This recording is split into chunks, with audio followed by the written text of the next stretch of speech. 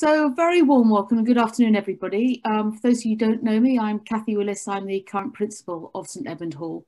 And it gives me very great pleasure after 2 years here to welcome you to the first in our series of fellowship lunchtime lectures, which will be held weeks 2, 4, 6 and 8 each term. We've established these seminars to enable members of the college community, both past and present, to gain a small insight into some of the fascinating work that's being undertaken by our tutorial fellows. We're often all so busy teaching and rushing around and doing meetings, we forget to talk about the research we're doing. And just scanning the fellowship list, there's some really fascinating topics of work that people are doing. So who better to give the first of these but is Andrew Kahn, who is the Professor of Russian Literature in the Faculty of Medieval and Modern Languages. And he's also the Vladimir Potanin Tutorial Fellow in Russian Literature at St Edmund Hall. So Andrew's been with us some time. He was elected as the first Tutorial Fellow in Russian in 1993 and has been teaching undergraduates and graduates in the Hall ever since that time. So that must be at least well over 100 students that have been through Andrew's tutoring. You only have to Google Andrew to see how impressive his publication list is. And with numerous articles and books on diverse topics from 18th century literature and thought in Russia to the poetry of Pushkin, Mandelstam and Brodsky. So really, really interesting topics here. And in recognition of his exceptional scholarship, Andrew was made a Fellow of the British Academy in 2019. So without further ado, I'm going to hand the screen over to Andrew to talk to us today on Russia's first dangerous book. So Andrew, thank you very much. Thank you very much. Thank you for the introduction. Very glad to see names and to see faces in due course. And thank you for the chance to share my interest with all who have signed on to this talk. It is also very nice to be introduced by a principal whose name is Catherine, since another Catherine, Catherine the Great, also a reforming leader, also a lover of gardens, is a key figure in these remarks. My hero, Alexander Radishchev, failed to stay on the right side of his Catherine, so may history not repeat itself. I don't know what the equivalent of exile to Siberia would be at Teddy Hall. Norham Gardens doesn't sound so bad. So I'm going to put some slides up. There'll be a PowerPoint really pretty much from start to finish.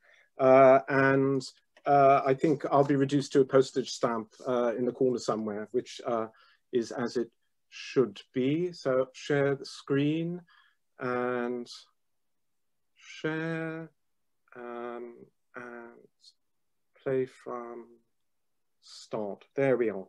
So I hope everyone can see that. This lunchtime talk takes us to St. Petersburg. I'm going to speak for about 40 minutes, I hope a little less.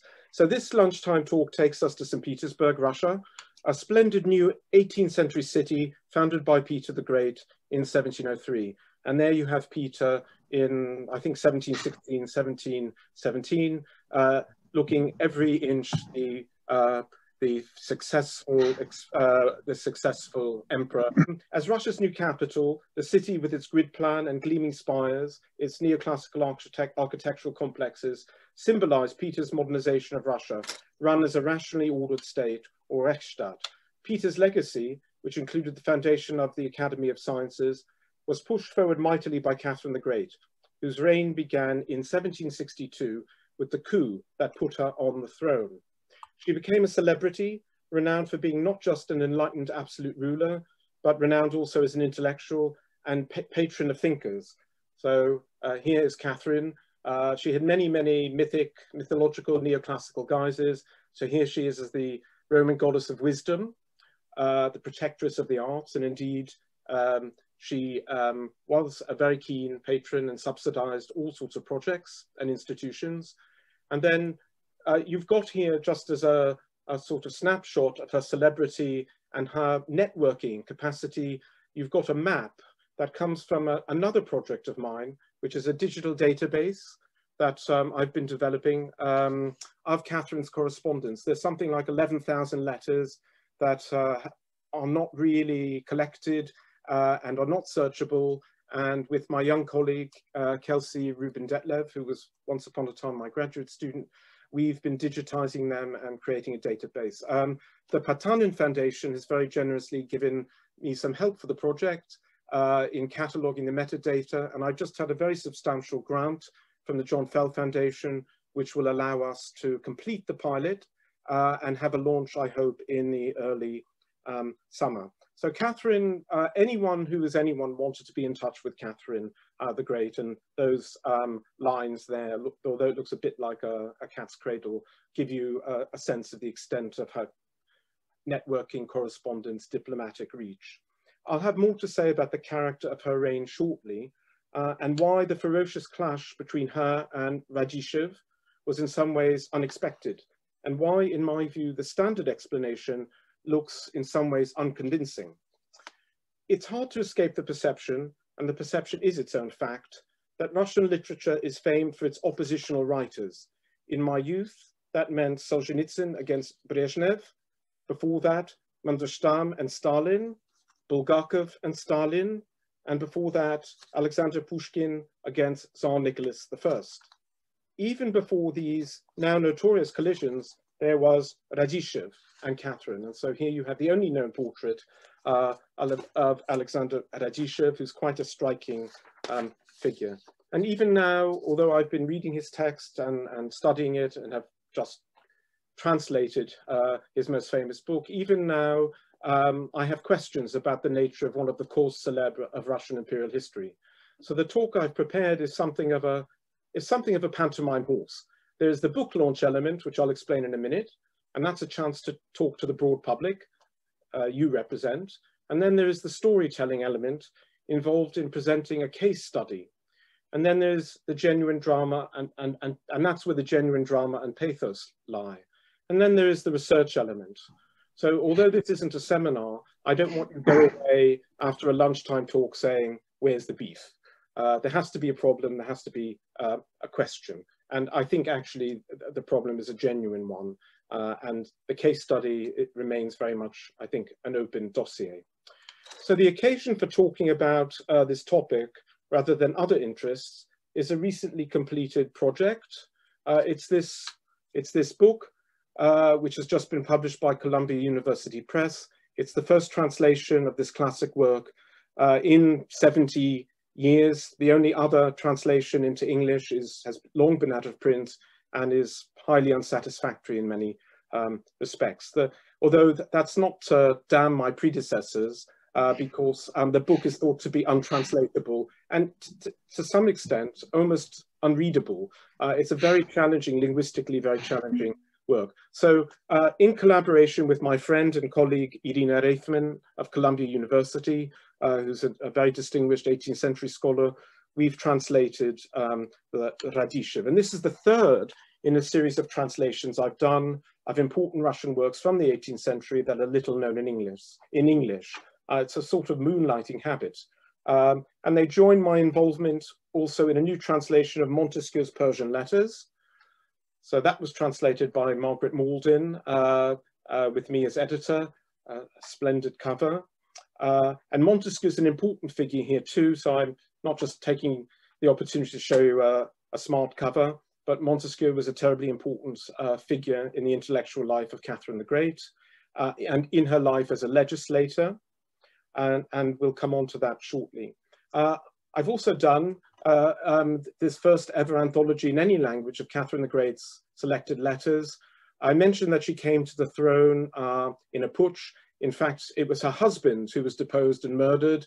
And the only known account of it is by Catherine in a fantastic breathless letter she wrote to her lover, Stanisław Poniatowski, who's in Poland at the time. And that, I think, is number 11 in the anthology, and well worth reading, and gives you a sample of her skills as a writer. So she's an excellent writer.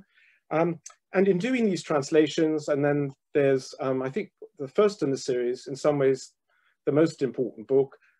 This has been a mission, I suppose, to open up, broaden, create dialogue between Russianists in the 18th century area, in the Enlightenment sphere, and other specialists, because Enlightenment studies is a strong growth area.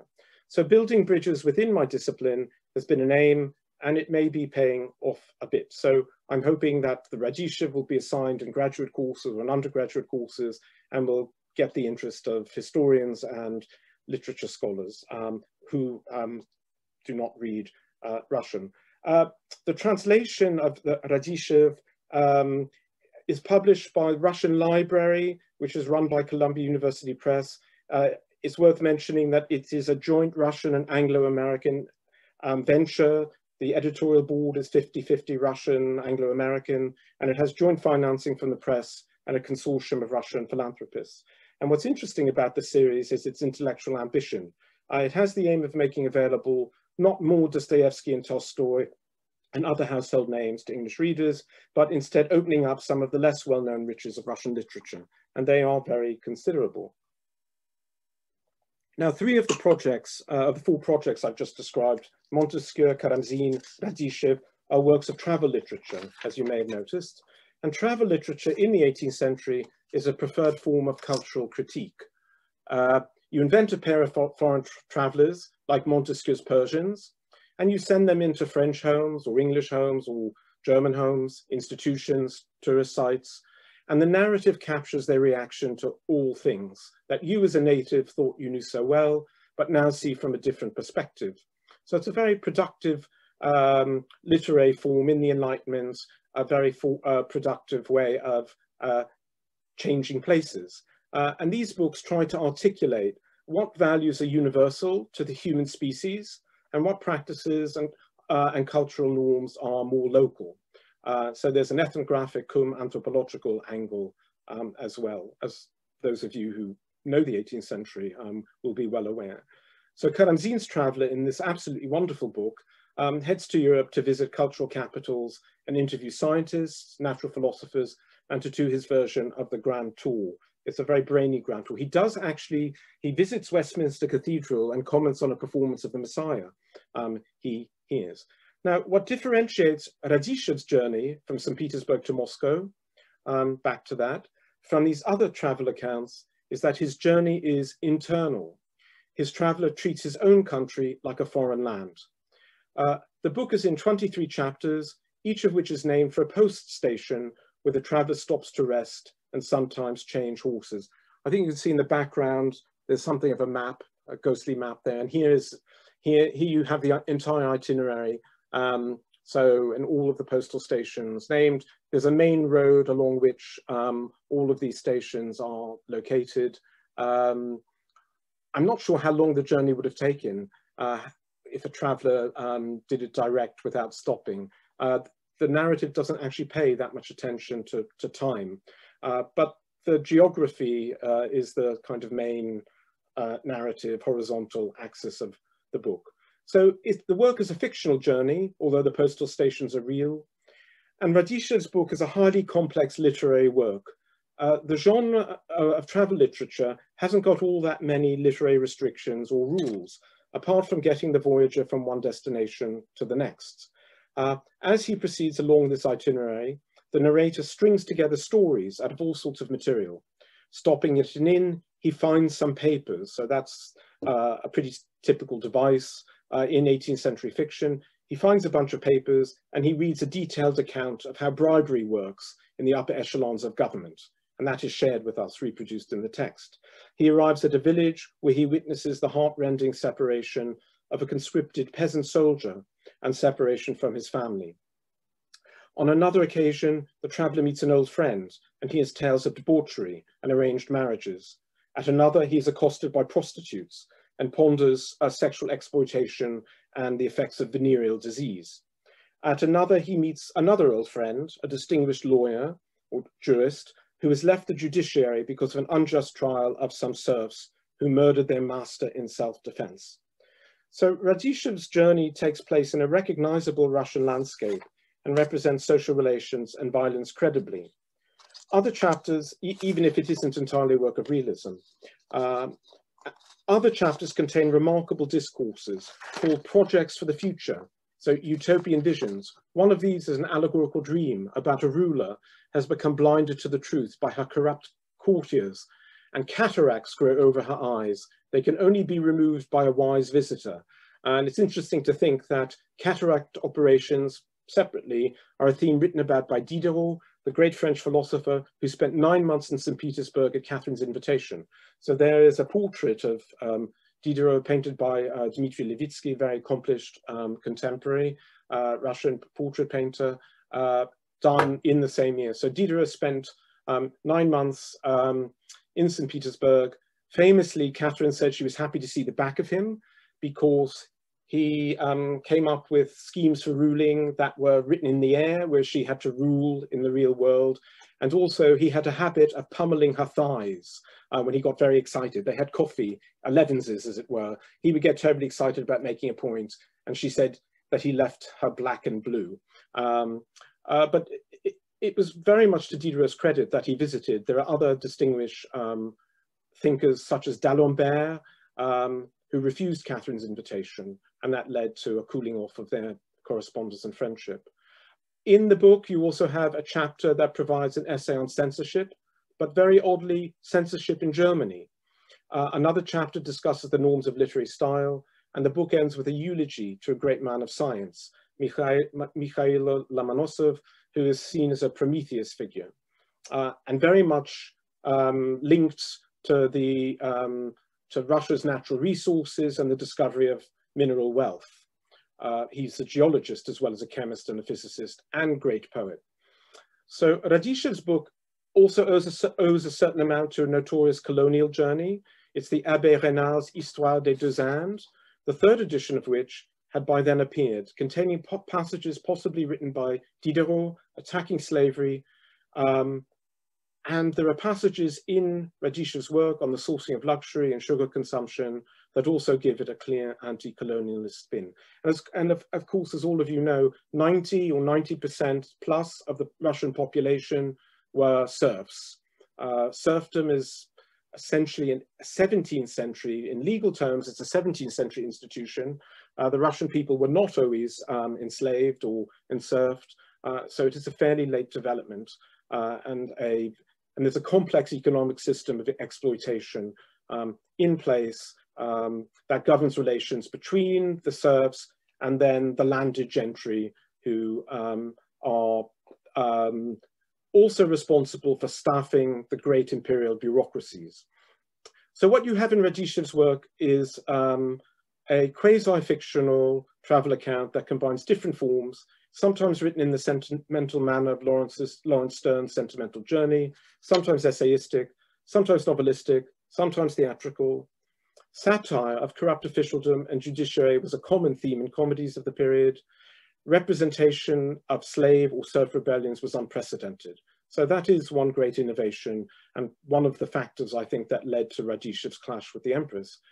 But was it really incendiary is the question that has been dogging me for a while, and to which I'll return in a few minutes. Who was the author? What did he hope to achieve? Why did it all backfire? And I think Radishchev's story is particularly important and poignant because in some ways he's a typical man of the period, a typical member of the elite, educated Russian elite, the period, and he represents, in some degree, the embodiment of all of Catherine's aspirations for her adoptive country. Radishchev's own life story is in some ways a remarkable success story of social engineering, used to create an educated administrative elite to run a country. And Catherine was really the social engineer here. Born in Moscow in 1749, Radishchev was the scion of a wealthy provincial nobleman, a descendant of a Tatar prince who entered Russian service under Ivan the Terrible. His well-educated father strove to provide the best possible education to his 11 children, and the future writer spent the first years of his life on one of his father's numerous estates, was taught at home. This is a typical educational model. And then beginning in 1756 or 1757, he lodged in the Moscow house of a relative on his mother's side. In 1762, and this is more unusual, the young Radishchev entered state service as a page to the newly enthroned empress. The Russian Empire, you might want to be reminded, was organized in 5 classes. So at the apex was the monarch, some of the old aristocracy, then the gentry, comprising the landed gentry and the service gentry, who owed their status to the crown. The political arrangements between crown and the gentry changed considerably during Catherine's reign. It's a complex matter from which two relevant points can be extracted. First, the gentry were newly permitted to own their lands as private property. So the establishment of private property in Russia at this time in law was a first. Second, the obligation to do service to the crown was abolished in 1785, sending landed nobles back to their estates, partly with the aim that they would invest more time and capital in improving agricultural efficiency and possibly reform the treatment of the serfs on whose labour estate revenue depended. So Radishchev was, throughout that 23-year span, Radishchev was at the centre of things and witnessed things. He knew this world firsthand, the world of the estate, but also the world of the imperial bureaucracy and court. His education at court continued at the Corps of Pages, where he studied physics, mathematics, geography, and languages. He was then one of a select group of 12 young members of the nobility to be sent to Leipzig University in 1766 to further their education. A separate cohort was sent to Scotland to study the law, jurisprudence. So the foundation for Radishchev's knowledge of a wide range of Enlightenment ideas about all sorts of things, including the body and soul, as well as about political economy and the law, was laid during his Leipzig years. His period in Leipzig was formative, not only educationally, but politically and emotionally as well. On his return to Russia, he served as a military lawyer until his retirement in 1775. He resumed his service career in 1778. A civil servant of distinction and ability, he had a practical grasp of policy implementation, so he visited the port cities on the Baltic to see things with his own eyes. Radishchev seems never to have put a foot wrong. His numerous writings in these years, whether The Life of a Friend, so he's the author of the first biography of a Russian philosopher, a friend who died young, his memoranda on taxation, his autobiographical prose, and many other documents make him something of a philosophe. Make him something of a philosophe. He translated Book 3 of Montesquieu's Considerations on the Causes of the Grandeur of the Romans and their Decadence or Fall, apparently done under the supervision of Catherine the Great's secretary, A.V. Hrapavitsky, in 1773. And he also translated the Abbé de Mably's Observations on the History of Greece, or the causes of its prosperity, the causes of the prosperity and the misfortunes of the Greeks, from the same year, 1766. And you can see in those two works, in the title of those two works, an interest in philosophy of history, which will come back at the end of this, which I'll refer to at the end of this talk. So and I think these works of Enlightenment thought, which he chose to translate, give some idea of the basis of Radishchev's thinking about history, progress, the importance of law, and governance. His reading, it is important to point out, is highly congruent with Catherine the Great's own intellectual diet.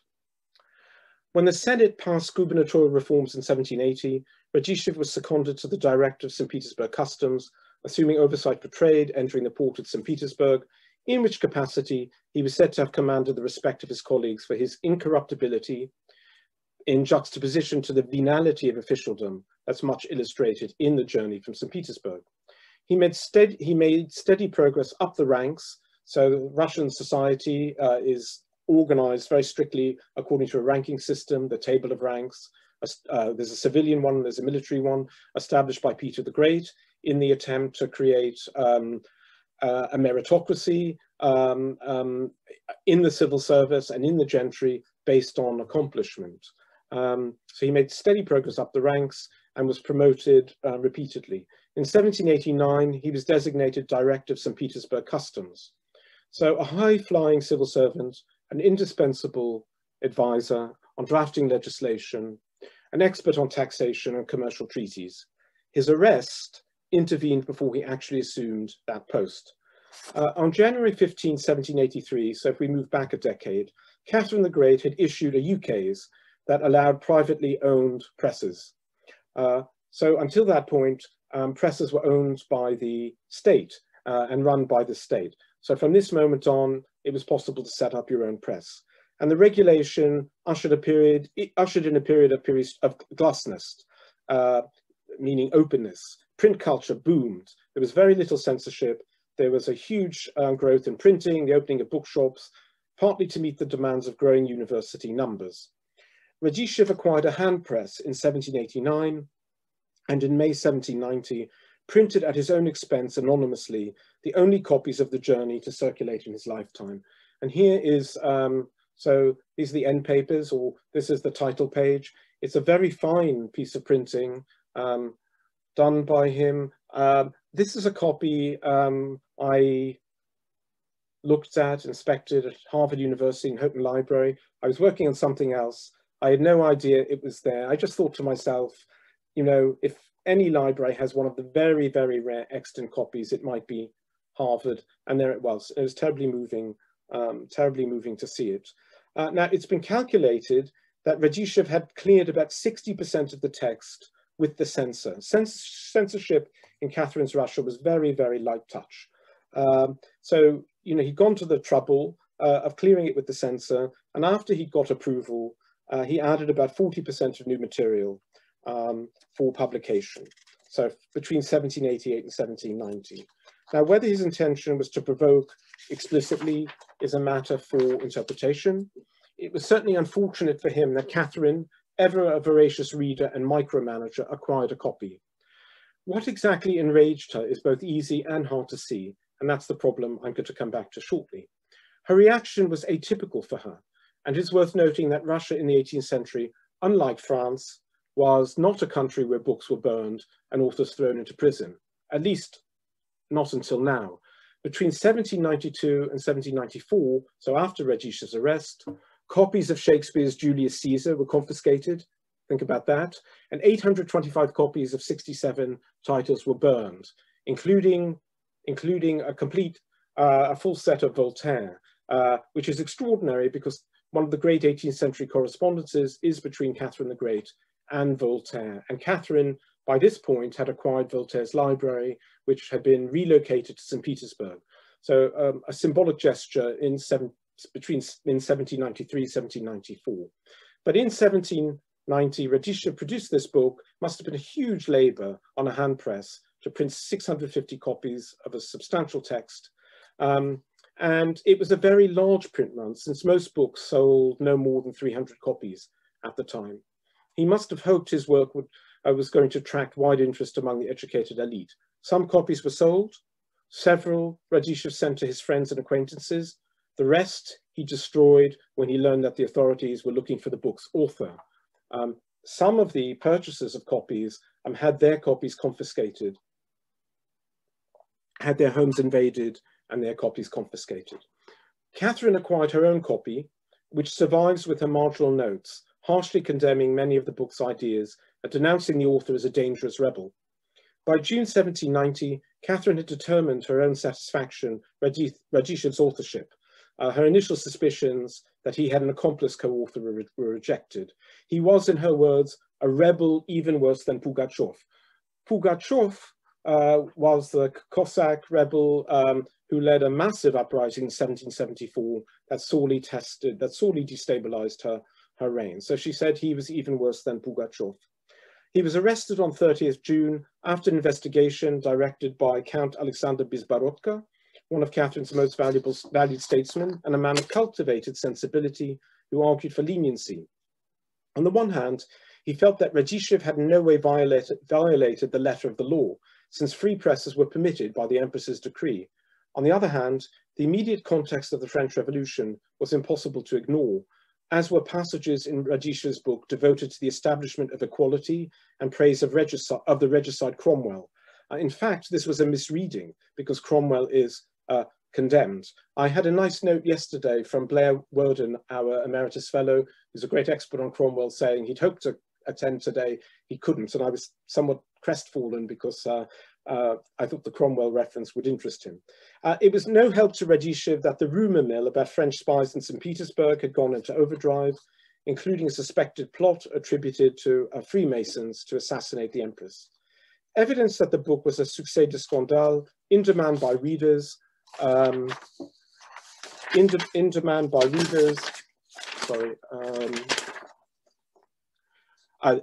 investigation speaks of the great curiosity of the public for the book.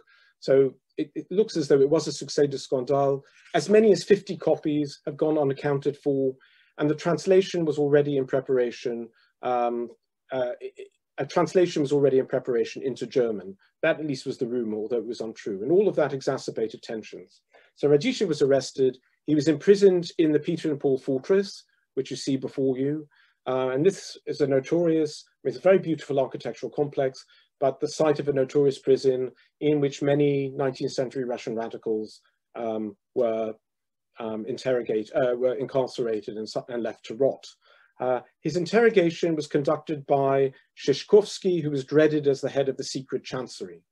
In mid-July, Radishchev addressed to Shishkovsky a letter of extenuation apology intended for Catherine. The questions put to Radishchev in his interrogation were in effect scripted by Catherine.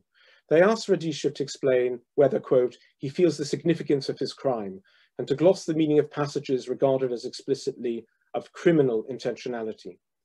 The official charge speaks of a personal affront to the Empress and a determination to stir up the people against their masters. A death sentence was decreed on the 24th of July and was confirmed by the Senate in early September.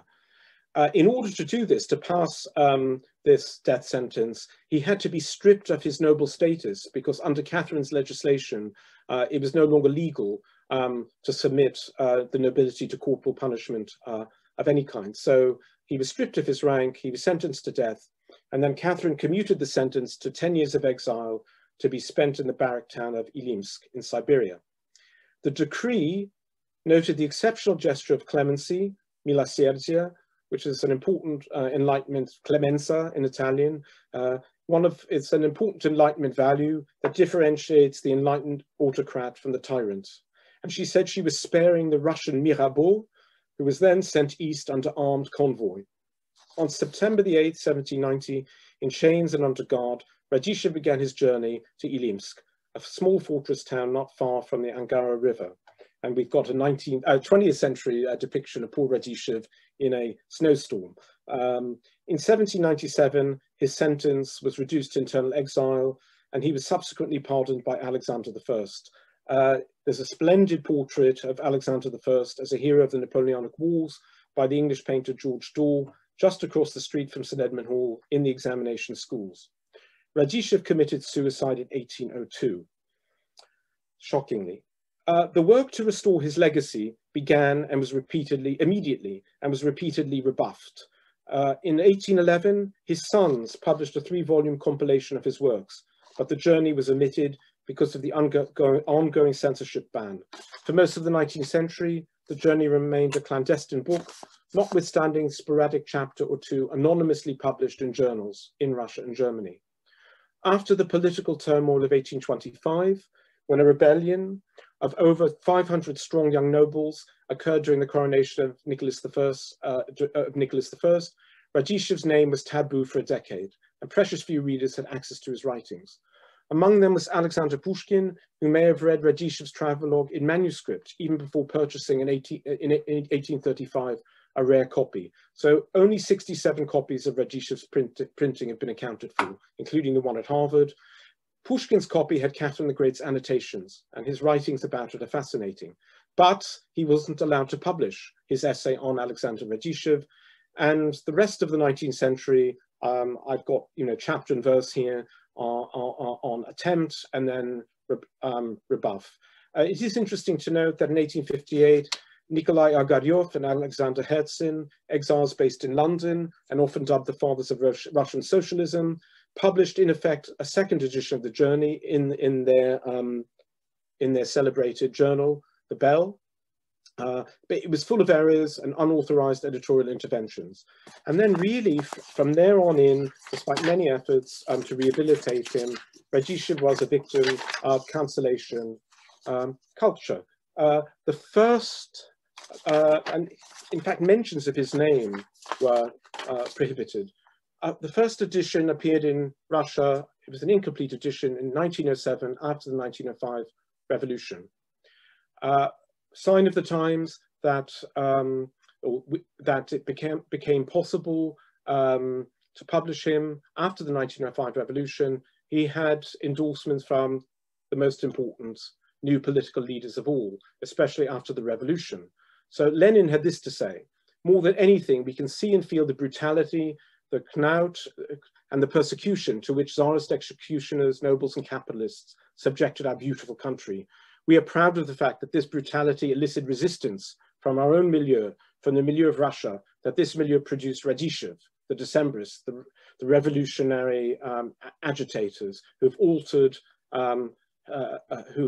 the country's fortunes. The Bolsheviks elevated Radishchev to the pantheon of revolutionary heroes. Stalin went so far as to create revolutionary Russia with Radishchev.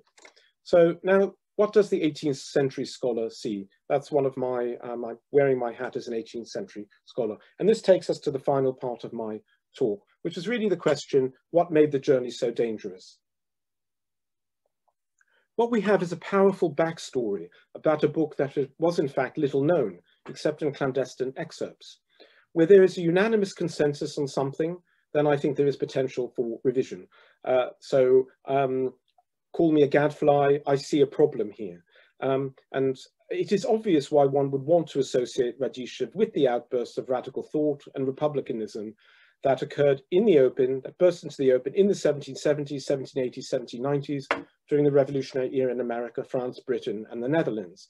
And he was aware of these revolutions, and even now new research is going on trying to describe and pinpoint exactly what he knew about the Declaration of Independence in the colonies, the Bill of Rights, and so on.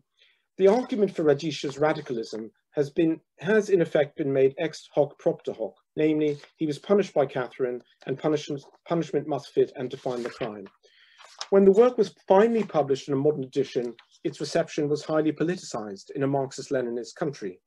So such a reception has powerfully conditioned how the journey has been understood, and not only in Russia.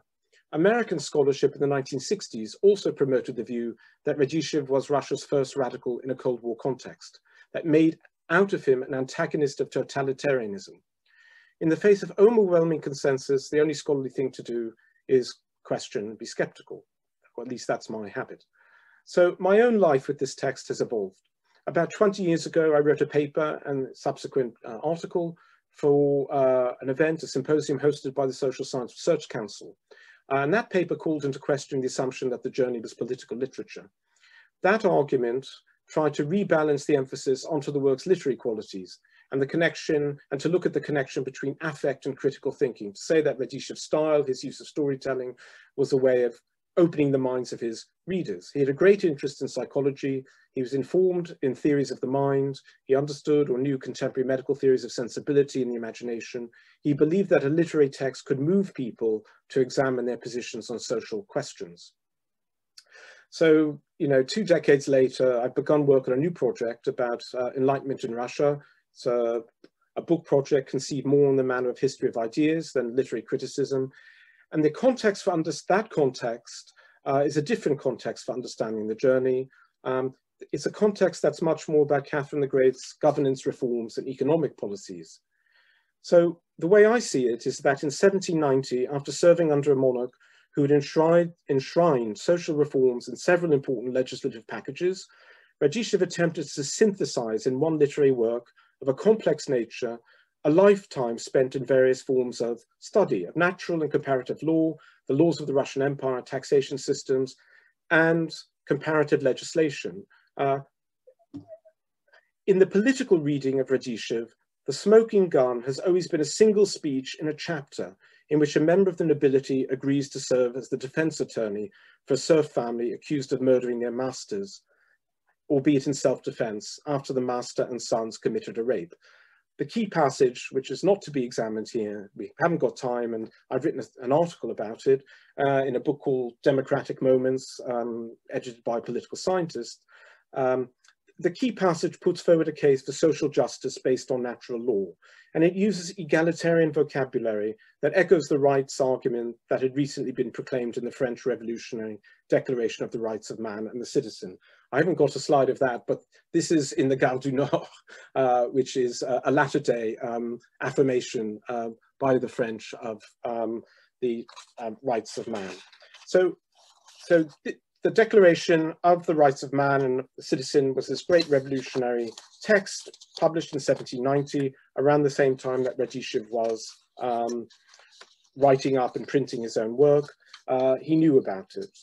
So when seen from that immediate context, the speech of the nobleman defending the serfs who had murdered their master might look insurrectionary, although few commentators have actually bothered to point out that while the lawyer does not win the case, his clients have access to justice in the end and are not punished because the new owner of the estate, the master's widow, puts her own economic interest ahead of revenge. She grants them clemency because she needs their labor. When seen in the Russian context, much of the speech is congruent with the values espoused by Catherine herself in her legislative reforms. So the language Radishchev puts in the mouth of one of his characters is very, very familiar and famous Catherinian language. And this single chapter about a serf rebellion deals with the vocabulary of human rights, but it is defined, I would say, by the lower limits on tolerable human conduct. It doesn't advocate franchise. It advocates forms of self-preservation in a state of nature. There is some degree of Lockean idea of contract there, but it doesn't actually go that far. Now, in 1767, 5 years after she took the throne, Catherine had published her law code. This is the grand instruction to the commissioners appointed to frame a new code of laws for the Russian Empire. That's the title of the English translation that appeared in 1768. Here you've got a French version. I think this is from Alsow's library. It was a statement of principle that her reign would be conducted according to the laws of the Russian Empire, newly codified, consistent with the practices and tenets expounded by influential contemporary or near-contemporary thinkers, including Montesquieu and the Italian Cesare Beccaria, foremost among them. So Radishchev was a member of the Legislative Commission that drafted this document, a showcase of her understanding of European theories of government. And Montesquieu, above all, was borrowed from. Article 13 of the instruction, the Nakaz, asks, what is the true end of monarchy? Not to deprive people of their natural liberty, but to correct their actions in order to attain the supreme good. And Article 14 says, the form of government which best attains this end, and at the same time sets less bounds than others to natural liberty, is that which coincides with the views and purposes of rational creatures, and answers the end upon which we ought to fix a steadfast eye in the regulations of a civil polity. Montesquieu had argued that modern slavery was economically inefficient, and also that it was corrupting to both master and slave, views towards which we can imagine Radishchev being sympathetic, and it is clear that Catherine herself was sympathetic to these views. She founded the free economic, oh, here's another image of Catherine like Moses giving these laws. There's the Russian, a Russian version. Here is, this is the annual of the Free Society, this is the annual of the Free Economic Society for the Cultivation of Agriculture and Building, which is sort of a think tank established by Catherine that lasted all the way to 1918, that published lots and lots of information on land grants, land management, all this sort of thing. I want to wind up. There's a lot of information I could share, but I'll refrain, on the attempts Catherine made to reform agriculture, not from top down, but from the bottom up. She tried to give more autonomy and management to the nobles, encourage them to go back to the land, establish courts, establish good practice, exploit the peasants, the serfs less. Instances of cruelty and exploitation were punished during her reign. But the key thing in all of this is that of that class of landed gentry, sort of 98% were actually quite poor. It's been estimated that 40 to 55% of all serfs were owned by the upper 1 or 1.5% of the landed gentry. And that group of 1% also overlaps significantly with the upper echelons of the bureaucracy. So we're talking about a cohort of 250 figures and families. So although the perception was that power in Russia flowed down from the monarch at the apex, in reality, the power of the sovereign flowed up from the support of these families. So an ameliorative program of reforms was the best Catherine could implement. Abolition of serfdom would have lost their support. And I think in that context, it's not likely that Radishchev himself was assuming the posture of an abolitionist. By 1790, Radishchev had seen that the monarch could translate principles into political action with only limited success. So it may be that his crime was to press her beyond her comfort zone. Or we might look again at his work in the light of the priorities Catherine herself articulated in 1790. In her official denunciation of the writer, she referred to personal affront. The word for affront or insult is abida, and I think it is meaningful. In Russian legal culture, it denoted offense.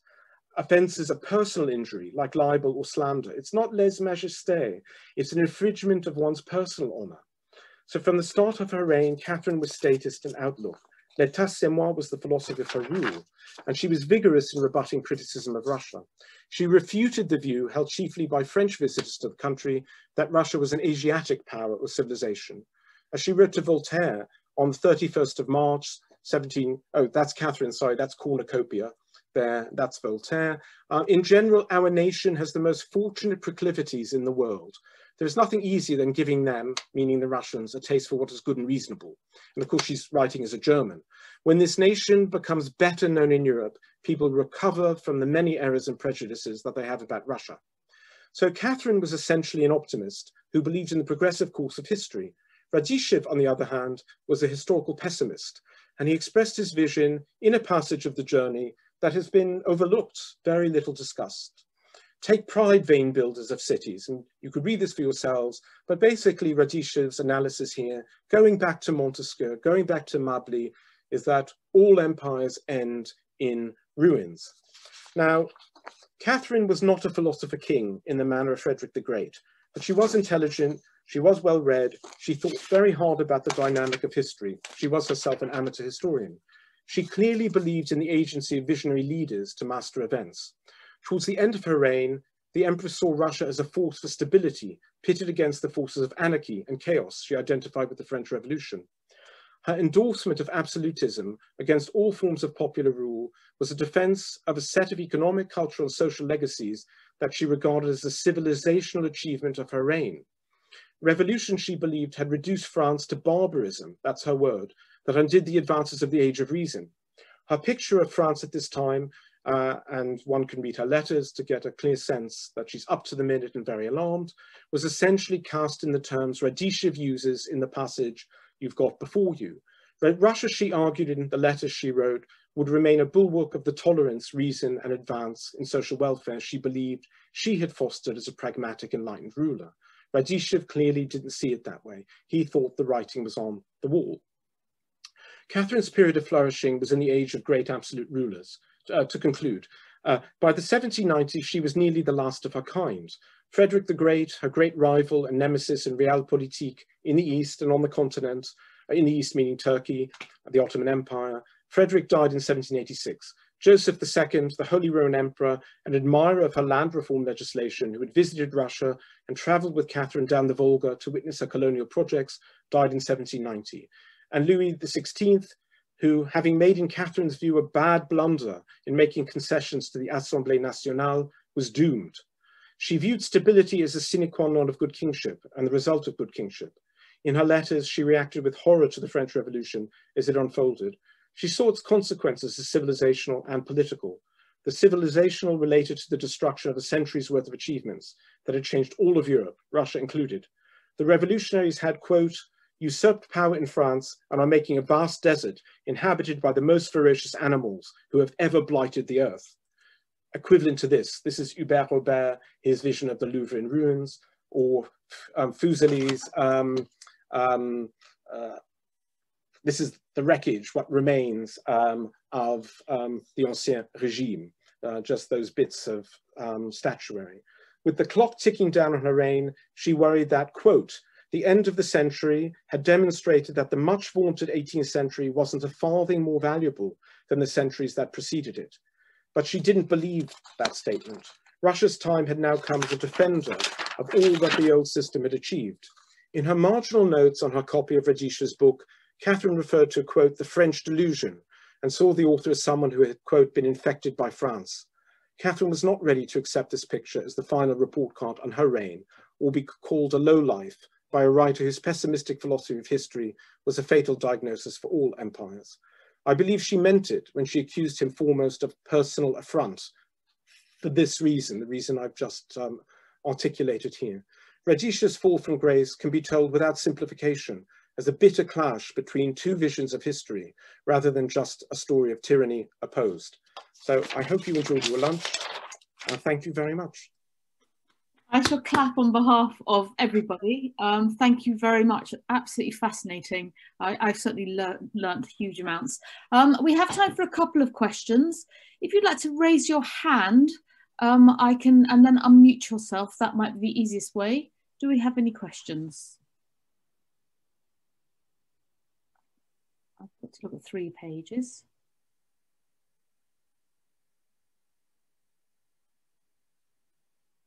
If anyone wants to ask a question about the translation itself or the literary quality of the text, I didn't really refer to that except in passing. I'm happy to answer, you know, on any questions really about 18th century Russia that come to mind. Wes. Hello. Okay, you said that there was something unreadable or translatable about this text. Yeah. What is it? So that's yeah. So the epigraph to the text is a phrase from a poem, a version of the Odyssey called the Telemechiad by a writer named Tchaikovsky, who by the late 18th century was thought by his fellow Russians to be pretty unreadable. So that tells you something. Tchaikovsky was notorious for his difficult style, and Radishchev, and he was an archaic sort of writer. Radishchev turned his back on the smooth style that had been developed. Some years ago, I was interviewed by the BBC on a Pushkin anniversary, and the journalist asked me, said, you know, Dr. Kahn, tell us how Pushkin invented the Russian literary language. And I said, well, he didn't. And she said, she stopped the tape and she said, you can't say that. Everyone knows he did. And I said, well, they're wrong. So that was broadcast at 3 in the morning, of course. And, you know, that was my first scrape. But anyway, the point is that there was a vernacular literary language that had been developed from the ecclesiastical language. And Radishchev sort of turned his back on it and created this weird hybrid language full of archaisms, elevated speech, syntactic constructions that didn't really exist anymore in modern Russian. So a very artificial language which slows the reader down and makes one, and he was capable of writing perfectly fine Russian. So it makes one wonder, you know, in the Soviet Union, of course, he's seen as a great realist because that's the touchstone of satire, you have to be real. But in fact, he's invented a kind of literary language that suggests the whole narrative is something of a lab experiment. I don't want to hog the questions, but have you tried to reproduce that in your translation then? Or have you sort of flattened it out in some sense? Or? No. Well, no, it's, I mean, the text would be totally unreadable if we had. We've tried to convey some effects. So, you know, instead of using the word priest, for priest, if Radishchev uses the modern word for priest, we'll say priest. But if he uses a very obscure word, a coinage even, svishena sluzhitzel, we say hierophant. That would be an example. So I think we aim to be very readable and fluent, to carry over some of the syntactic convolutions of his style. But no, I think it would be impossible to do what he's done in any, Thank you. Thanks. And we've got time for one more question. Is there any other question? I can't see any in the box. I saw James Howarth had his hand raised. Yes, I was just going to say, if someone wants to read it, there is a copy available in the library. So fantastic. Right, if there are no other questions, we are running out of time as well. We have to finish absolutely at 2 o'clock for other meetings.